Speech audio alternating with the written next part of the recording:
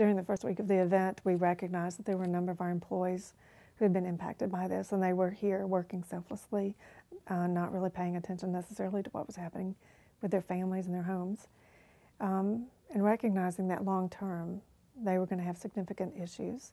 I called Sissy Grantham in, and Sissy is our director of our foundation, who does a great job in terms of raising funds for this organization, but recognizing that we probably needed to raise funds to help our employees. Sissy was more than willing to help, and she pulled together a group of people who said, absolutely, we need to do what we can do.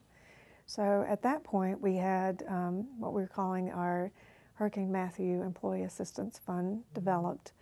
We have well over $1,000 in gift cards that have also come in addition to the actual cash. We have donation of goods that have come in since that time, also for our employees. We have a car that was donated to the foundation. That car is actually going to be used in our transportation ministry going forward, because we have a number of people in our community that lost their vehicles trying to get to a doctor's appointment or to the cancer center or for lab work to be done. It's almost impossible for them to do. So that car is going to be used to help a lot of people in terms of getting health care going forward. But as far as our employees are concerned, we are determining the criteria for that fund and how it's going to be distributed. Some of the gift cards have already been distributed for people who have been able to locate alternate housing.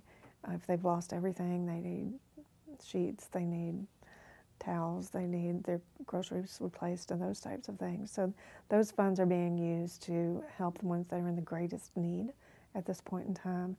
It's been an outpouring of love. We've had people from all across the United States that have sent funds in, other healthcare providers, healthcare workers who have said, we want to make sure that those in the healthcare industry that have been impacted by this are taken care of, because they realize the sacrifices that are being made by them every day, and they just want to be able to help. And I didn't shed a tear during this whole storm until last week when the foundation called me. I got emotional. Just felt the love, you know. I wasn't crying about nothing across where I live, you know, just how the Lord just used them to bless me. The North Carolina Hospital Association also has an healthcare employee assistance fund that we'll be tapping into a little bit later on and making available for our employees, as does the American Hospital Association.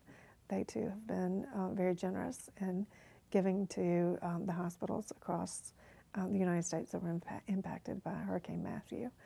So there are funds that are available to them, which will hopefully defray some of the costs that they've had, but also not take from the funds that are being given in general to the population.